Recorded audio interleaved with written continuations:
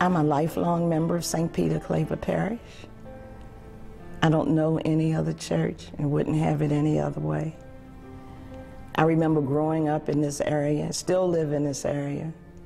I really got my foot in the door, if you will, through our Catholic youth organization. I looked to the church to be a leader, to help me grow.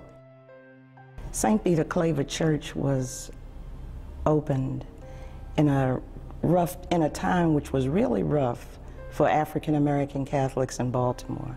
If you lived in West Baltimore and were black and Catholic, you had to go all the way across town to East Baltimore, Caroline Street, to St. Francis Xavier Church. Others would have to go to what we would call white parishes.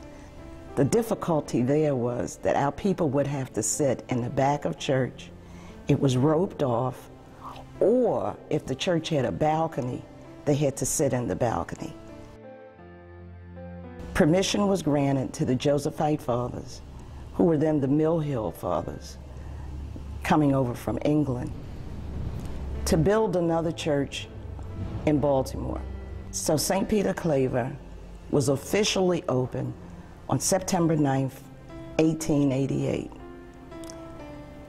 History says it was a wonderful event. It rained that day, but over 1,000 people marched from St. Francis Xavier, all the way in East Baltimore, to come over here to open St. Peter Claver. St. Peter Claver is named after a Spanish Jesuit priest.